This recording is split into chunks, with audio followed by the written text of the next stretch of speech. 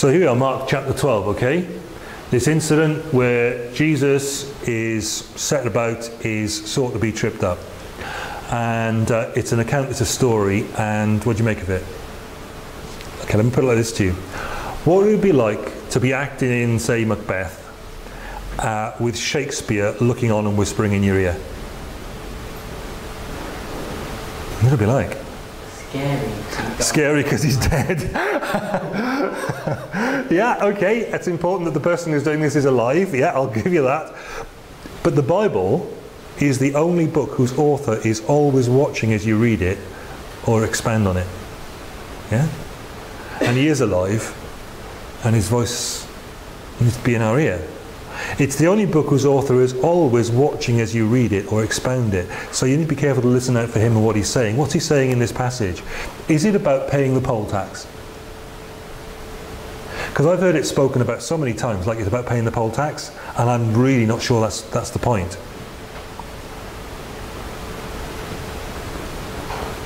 The passage actually seems to me to be about what happens when you try and handle the things of God without listening to him.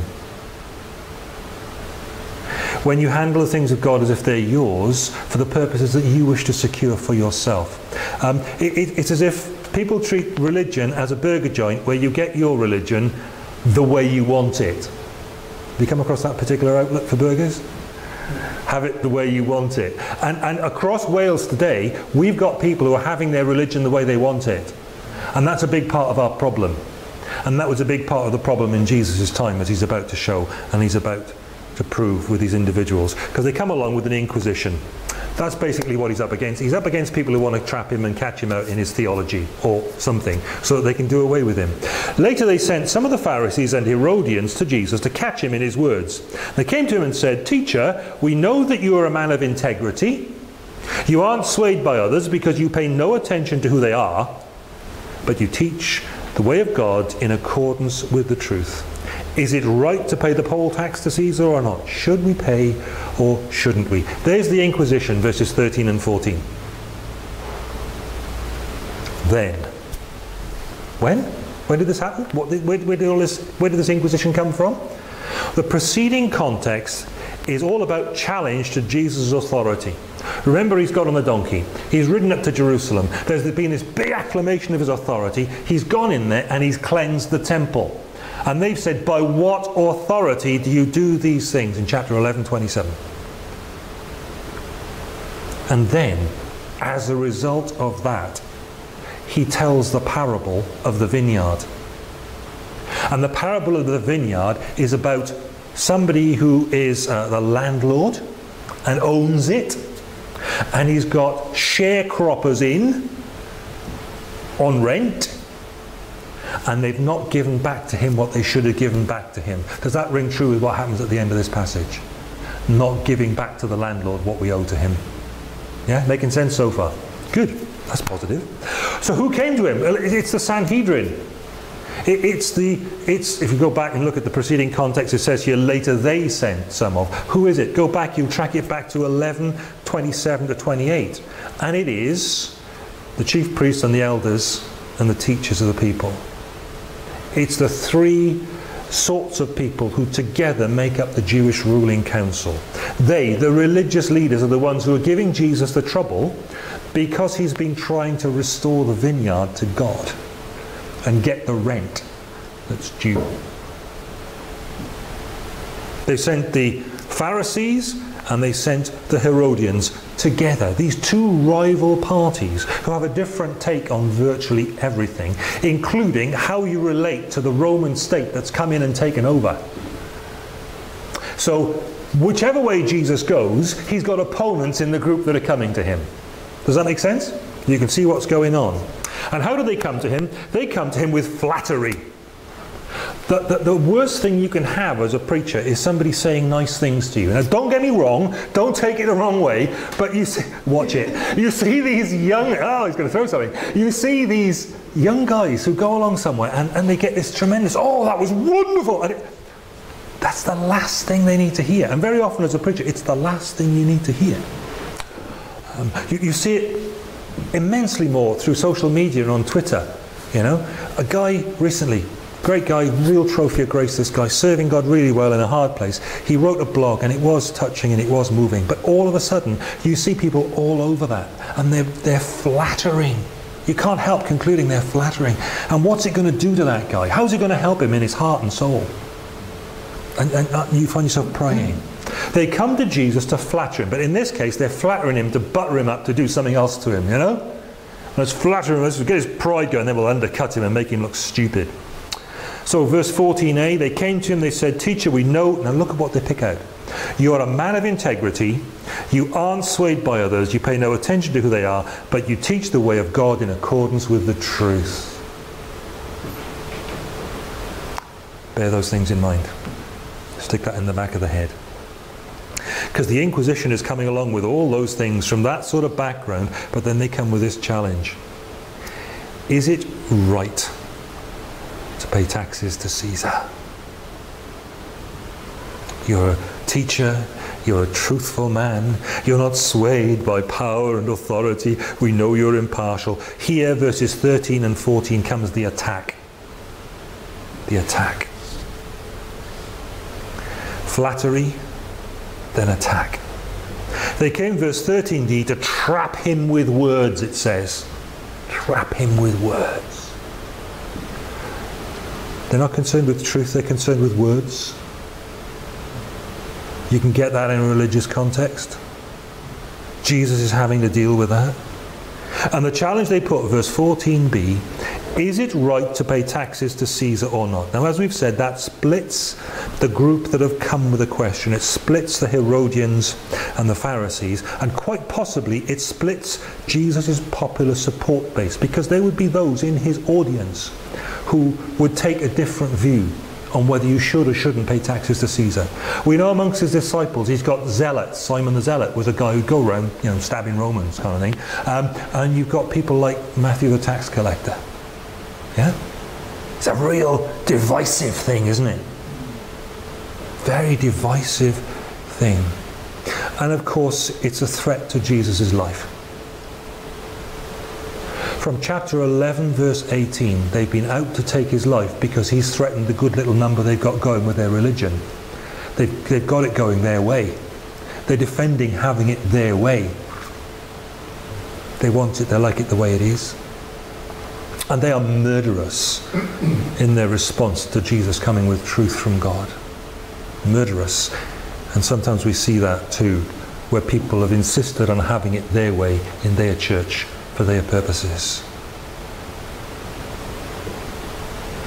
The parable of the tenant refers to that in tenants refers to that in chapter 12, verses 7 to 8. Because finally God sends them a son. Yeah?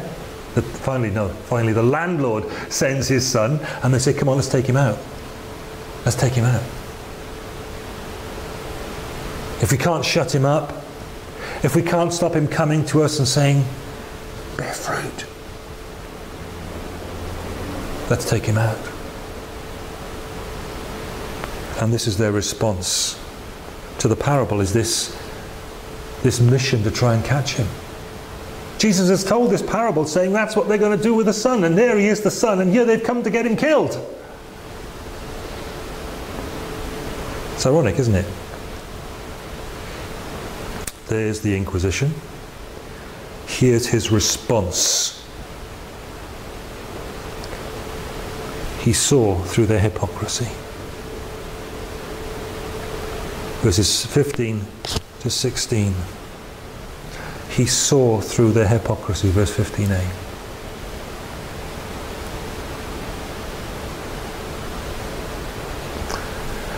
Somebody showed me recently, it was in a blog post or something,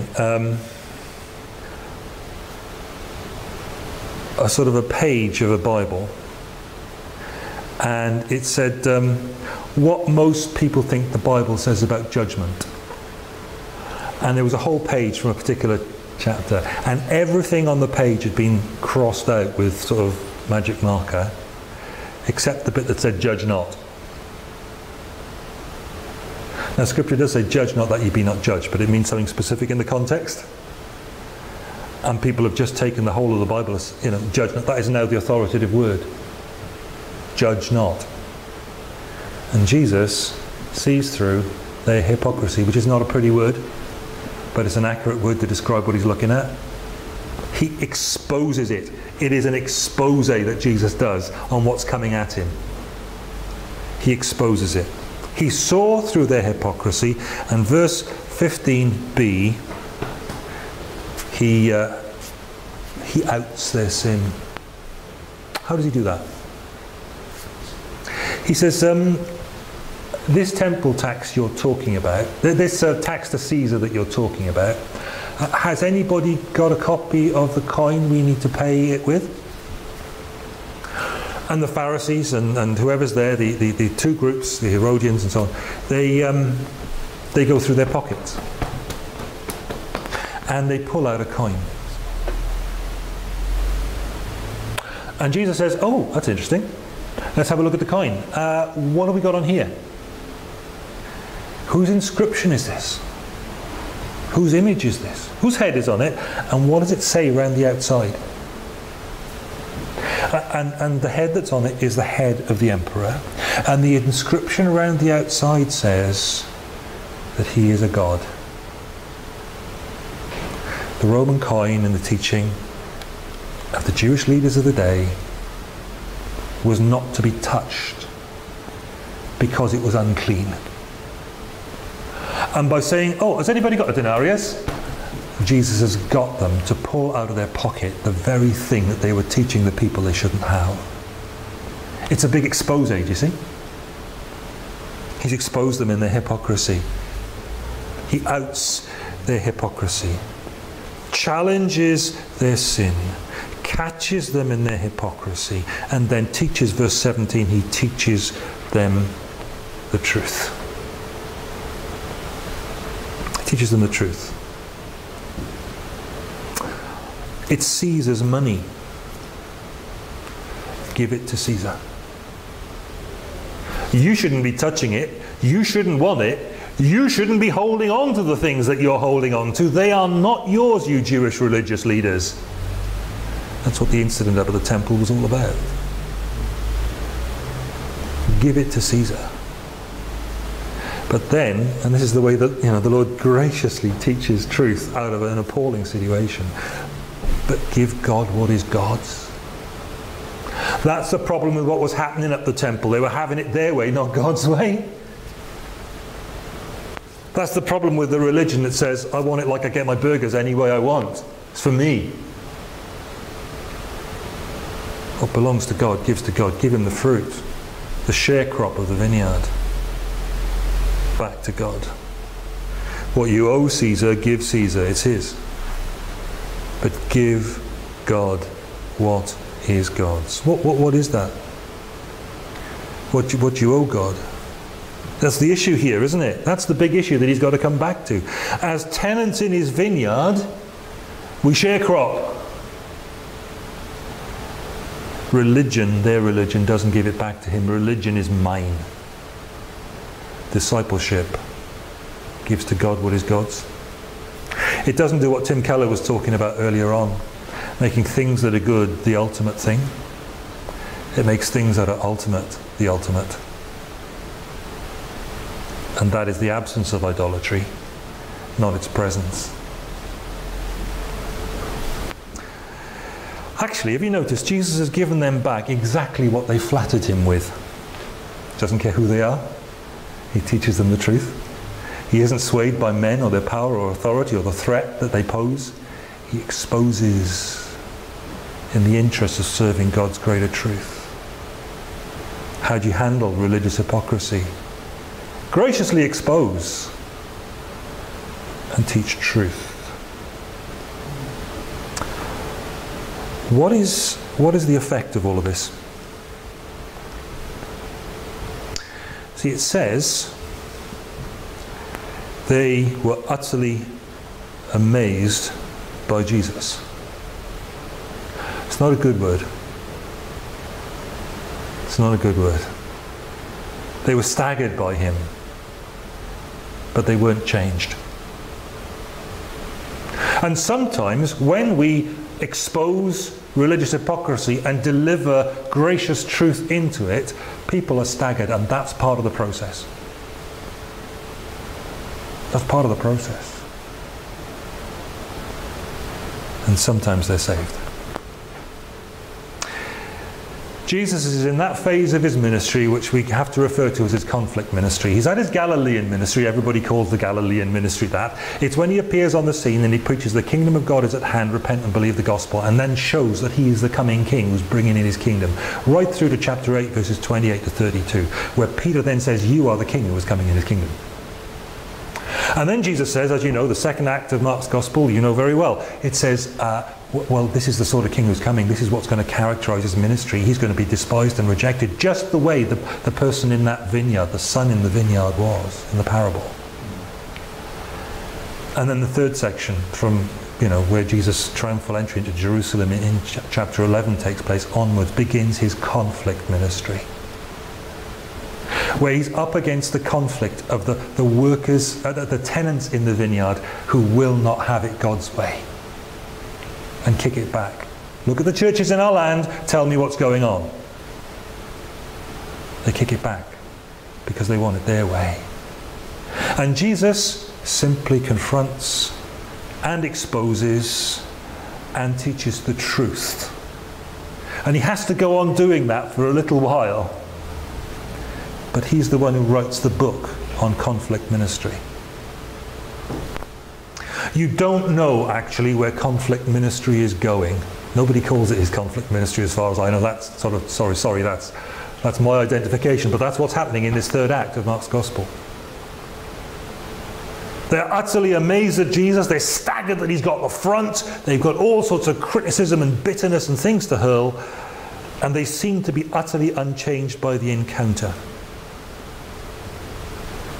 But then there's Acts chapter 6, verse 7. Has anybody got that? Could somebody find that for me? Because I'll just quote it off the top of my head, and that might not be the best thing. Here's what happens after Pentecost, after loads of the ordinary people become Christians, after the stoning of Stephen is coming up, after the whipping and the flogging and the coming out of prison of Peter, being let out by the angel, by the persecution, the continued persecution of the early church by these people, this Sanhedrin, Acts chapter 6 describes the appointment of the deacons, those to serve the church, look after the widows and whatever, and then it says Acts 6, 7. And the word of God increased, and the number of disciples multiplied in Jerusalem greatly, and a great company of the priests were obedient to the faith. Right, can we get that absolutely clearly? The church grew, there were many who became disciples of Christ, and a great number of the priests became obedient to Christ. These guys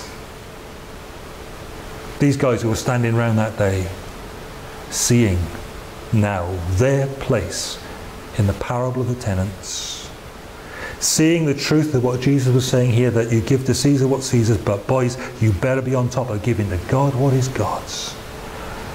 And a great number of them became obedient to the faith. Here's where we are. Around us, we've got many a manifestation of I want my burger my way. I want my church my way. It's idolatry, in the terms that Tim Keller is describing there in that video about the New City Catechism. It takes sometimes that conflict ministry to just expose and graciously handle, not look for conflict, but it'll find you. Expose and teach truth. And maybe they're going to be utterly amazed, and maybe they're going to look completely unchanged by the encounter, but let's not forget, Acts 6, 7 must have been a brilliant place for that early church to go and see the immense grace of God in the gospel. They've murdered the Son, and the Father is gracious still.